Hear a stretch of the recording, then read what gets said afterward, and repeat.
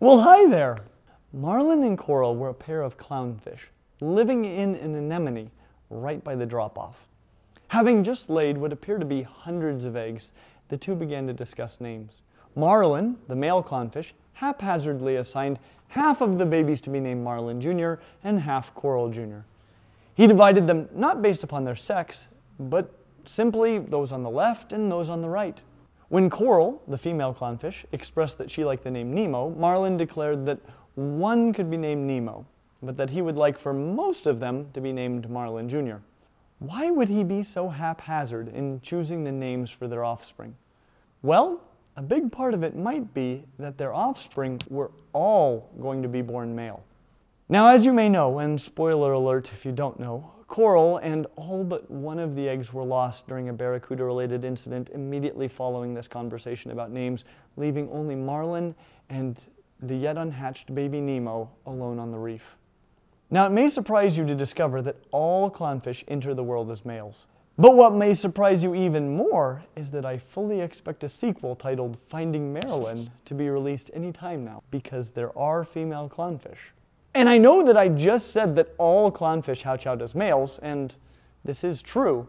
That said, the largest and most dominant clownfish in a given area, which hatched as a male and lived all of its life as a male, now becomes a female. And when that female dies, the next largest male clownfish becomes a female. And this is a great system because there are great benefits to females being large. They can produce either more or larger offspring. Males don't derive that same benefit, as even a small male can produce enough sperm to fertilize almost any number of eggs. Now, the downside to getting very large is that it takes a long time, and you could easily die before you ever get that large. So while getting very large has great benefits for females, it also means that you could die before you ever pass on your genes. That is, unless you were a male while you were small, which is exactly what happens with clownfish. But you may have noticed that males are often larger than females. This doesn't have to do with being able to produce more sperm. Males tend to be larger when they need to compete physically with other males for access to females. So if they need to fight, then males will be large. But that again comes at the risk of being killed before you ever get large enough to breed, which is a big risk, unless you're a blue-headed wrasse, which all hatch out female, with only the largest transforming into males. So interestingly, some animals can switch from being male to female, some from female to male, some are even male and female at the same time, like earthworms, snails, and most plants. Being male and female at the same time is called being a hermaphrodite. So organisms can be male at some points in their life, female at others, or both at the same time.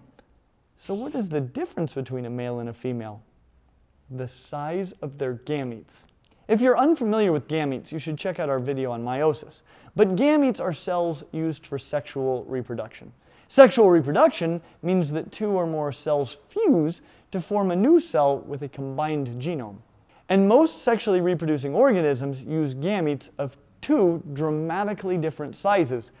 Large gametes are very likely to survive, but are unlikely to find another gamete with which to fuse.